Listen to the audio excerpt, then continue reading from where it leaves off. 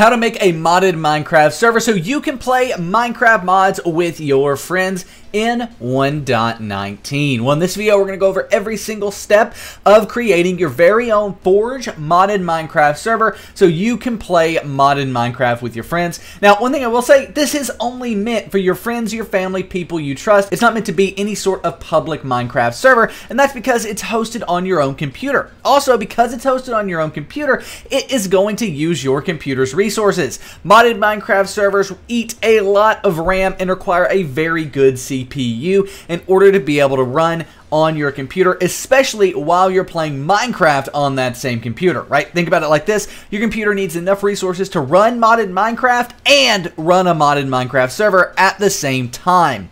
On top of all of that, this is hosted on your own internet, so you're going to need decent internet, and you're going to have to worry about things like security. That's why this server is only meant for your friends and family. Anyone who gets the IP address of the server we start in this video will be able to do things like DDoS you, as well as figure out where you live down to your latitude and longitude coordinates, so it's important that you keep this as private as possible. With that being said though, what if you want a public server, or you just don't want to have to worry about security at all? Or what if you want to be able to start a server in under 5 minutes? Or last but not least, you don't have a computer that has high quality hardware that can actually run a modded Minecraft server and play modded Minecraft at the same time? What if any of those are the case, right? Well, the solution to that is Apex Minecraft Hosting. Go to the first link down below, thebreakdown.xyz/Apex, to start a modded Minecraft Forge server in 1.19 in under 5 minutes. You can quickly add mods to that server and be playing with your friends in no time. They also have 24-hour, 7-day-a-week support, so should you have an issue with your modded Minecraft server at Apex, they can help you out quickly and easily. And on top of all of that, if you want to play a mod pack instead of just add individual mods, you can set up mod pack servers at Apex in one click. Literally just select the mod pack you want from a drop-down menu and you're good to join your server. Apex has high quality hardware and ensures that your server will be as lag-free as possible. On top of all that, we actually learned system so much that we also start our own server, play.breakdowncraft.com on Apex. There's no better way to start a Minecraft server. They take care of security, they take care of the hardware, they take care of everything. All you have to do is play on your server and add the mods that you want. So be sure to check them out at the first link down below, thebreakdown.xyz/Apex, to start a modded server the easiest way possible. But if you don't want to start a modded server with Apex, what do? You want to start one yourself on your own computer. Well, the first thing you want to do is go to the second link down below. That's going to take you here. This is the Forge tutorial on our website. Now, this is for how to install Forge locally, which you need to do, like be able to install mods for single player, and your friends will need to do that as well. So it's important you keep this and send this to your friends so they can install Forge. However, let's go ahead and once you're here, click on the Download Forge button. This will take us to Forge's official website, where we want to make sure that Minecraft 1.19 is selected. As you can see, it's not. So we want to come over here to the left-hand side, click on 1.19, and click 1.19 again. Finally, we have MC 1.19 here, and under Download Latest, we can click on the Installer button. That's then going to go ahead and take us off to Add Focus, where stop! Don't click anything on this page whatsoever. Do not click a single thing on this page at all, except the red skip button that's going to appear in the top right after about 10 seconds. As you can see, ours has now appeared up there, so let's go ahead and click on that red skip button.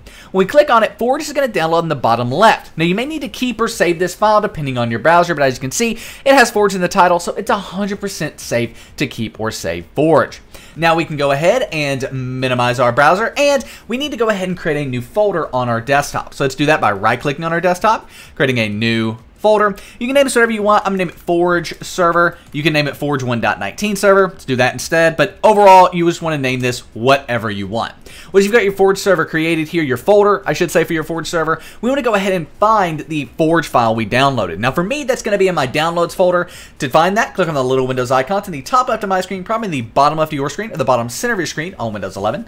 Type in Downloads. You have this Downloads file folder here. Open that up, and in here you will find Forge. Go ahead and take this and drag it to your desktop just for ease of use. Once Forge is on your desktop, it might have this Java icon, but if it doesn't, let's see if we can open Forge anyway. Right-click on Forge, click on Open With, click Java, and click OK. Now, if you couldn't do that, what we want to do is download and install Java 17. Java 17 is required in order to run Minecraft mods, servers, anything to do with modded Minecraft or running a Minecraft server, and this is literally both, needs Java 17. So come here, download and install Java 17 if you haven't already. And once you have Java 17, you'll probably be able to open up Forge. But if you can't, or if your icon still looks weird, run the jar fix. The jar fix is going to take all the files on your computer and link them back to Java, making them work correctly with Java. So once you've done that, we can finally minimize our browser. Again, right-click on Forge, click on Open With, click Java, and click OK.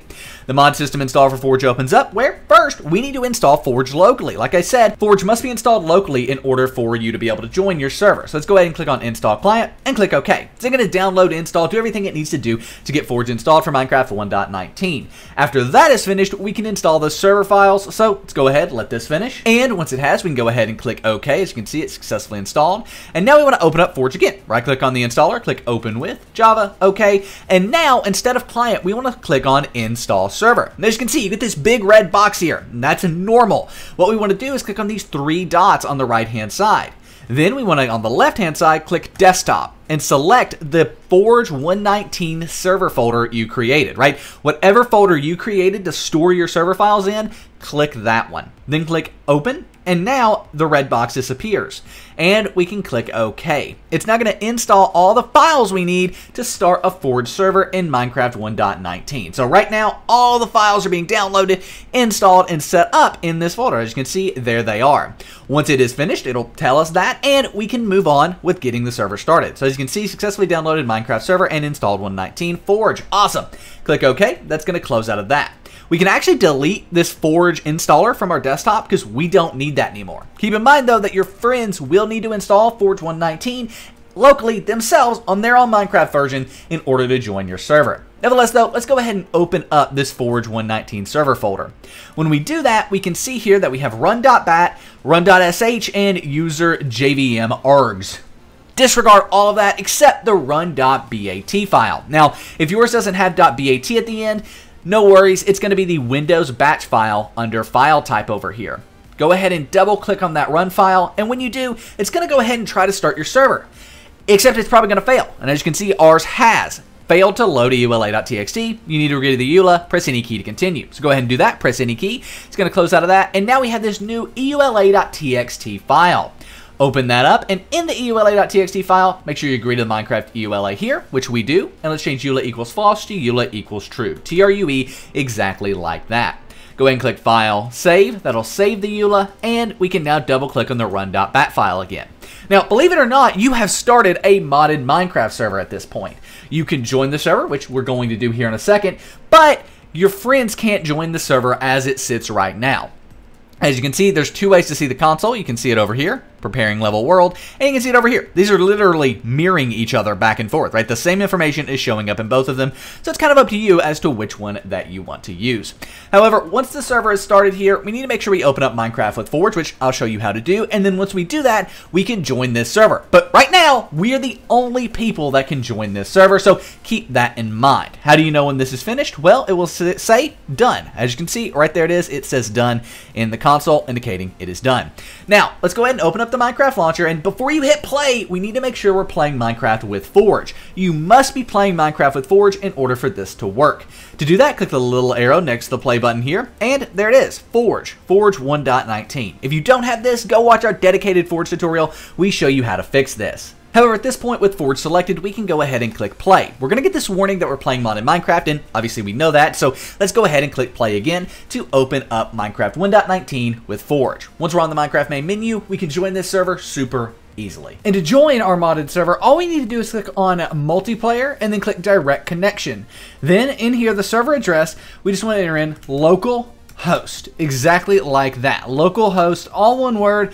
Click join server, and on the left hand side, there we go. We join right on in to the modded server. Boom, here we are in game. My FOV is a little off there, but we're in the server now. We are good to go. We can op ourselves, so come over here to the console and type op, and then our username, whatever your username is. So op space, whatever your username is, hit enter, and boom, we're now opt. We can do things like game mode creative now, right? The reason I'm doing that is I want to break some of these blocks pretty fast, place down some blocks, stuff like that, just so you know that we're back here on this server later on, right? So you can kind of tell I've wreaked some havoc here, which is what we want to see, right? So that is, so we know later on we're on the same server. Now, you can join your server this way. If you do have issues joining your server, by the way, using the localhost method, it might be a Windows Defender issue, and that's probably the issue as well later on if your friends can't join your server. Luckily, in the description down below, we have an in-depth guide on how to allow Java through Windows Defender. It goes kind of over everything you need to know in the description if you do have issues with that. Nevertheless, though, how would your friends join your Minecraft server here? Well, in order for that to happen, you're going to need to port forward your server, so let's go ahead and do it. The first thing we need to do to allow your friends to join your server via port forwarding is by clicking disconnect and closing out of Minecraft. You don't have to do that, but what you do have to do is stop your Minecraft server. So come over here to the console, and the correct way to stop a server all the time is in the console, type stop, right like so, and hit enter. And then it's going to close down everything and get rid of that. That will also allow you to make sure that it shuts down properly. You don't lose any data or anything when you're stopping your server. From there, we also need to get some information. So to do that, click the little Windows icon, top up to my screen, probably in the bottom of your screen or bottom center of your screen on Windows 11. Type in CMD, right like so. You have the command prompt. Open that up, and then in command prompt here, we want to type ipconfig, ipconfig, exactly like that, and hit enter. It's going to give us a bunch of information here, and we actually wanted to take some notes from this page. I'm going to do that in Notepad, and we need two things. We need our IPv4 address, which, as we can see, is right here. And in my case, that's 192.168.1.16. And then we also need our default gateway, right? So default gateway, and we can see this here. Now, I just have numbers next to my default gateway. If you have numbers and letters, there's going to be another line under those numbers and letters. That's what you want. You want the one that's just numbers, not the one that's numbers and letters if you have that. So 192.168.1.1, right like so. And now we can go ahead and close out a command prompt because these are the only two numbers that we need.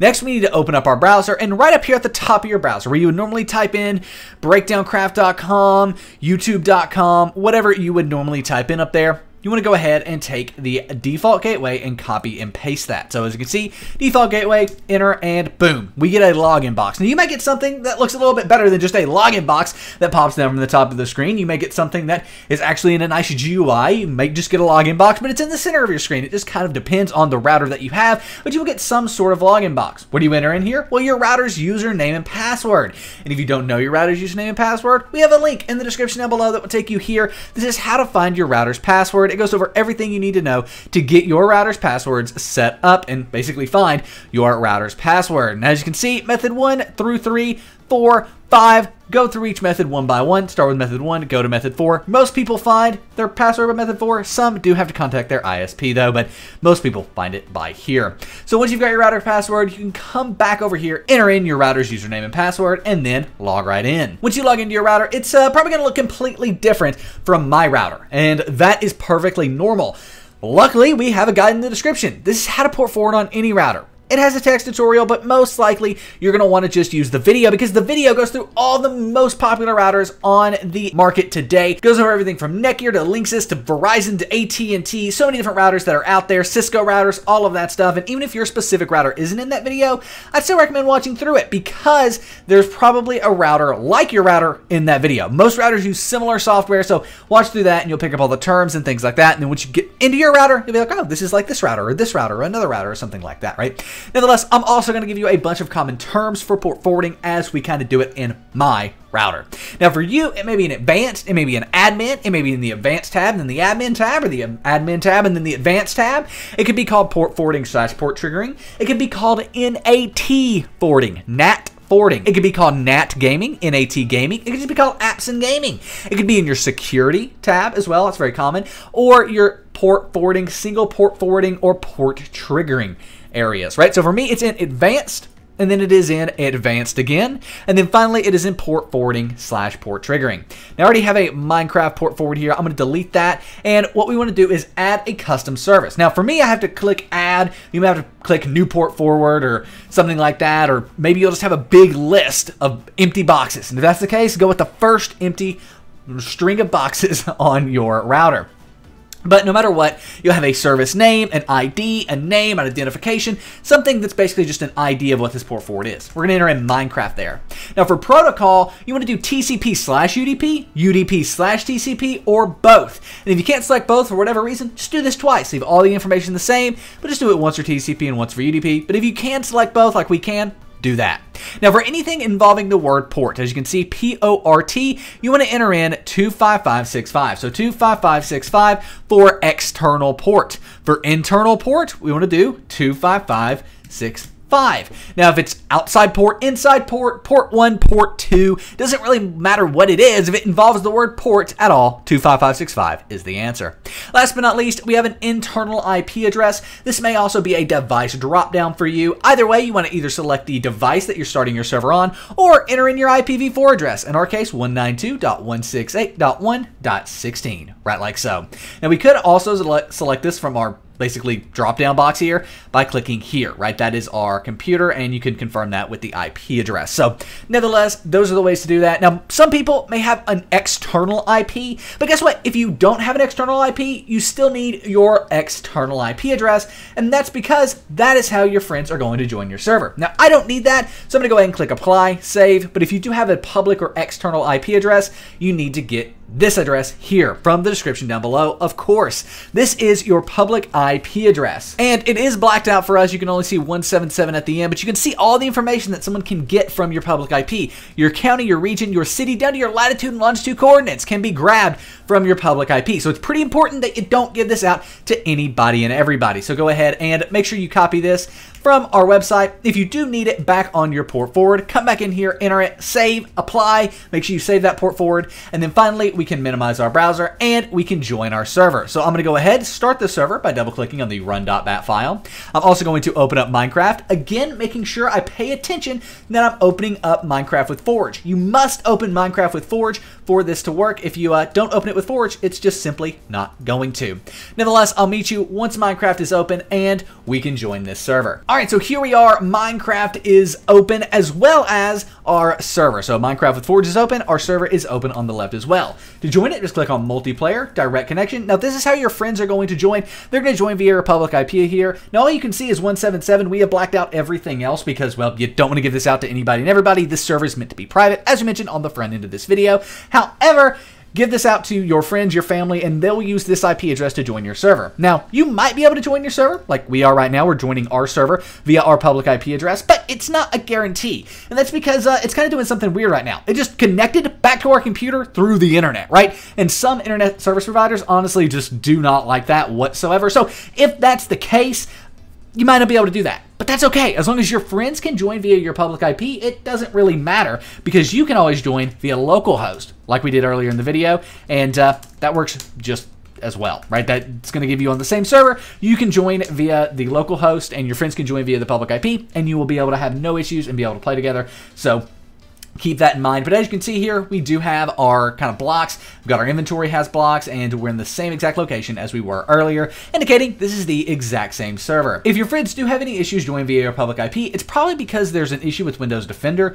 You can check that out in the description down below. That link is there, and you can see how to set up Windows Defender, basically to allow Java and people to connect to your Minecraft server. If you do have any questions, let us know in the comments. We'll try our best to help you out, but also keep in mind that the easiest way to start a Minecraft server is, of course, Apex Minecraft hosting. First link down below, the breakdown.xyz/Apex. Doesn't require any port forwarding, doesn't require anything. Literally, you just get an IP address and you can join your server. One-click installation of mod packs. So much to love about Apex. Again, first link down below, the breakdown.xyz/Apex. Thanks to them for sponsoring this video, but nevertheless, we'll see you in the next one. My name is Nick, and I'm out. Peace.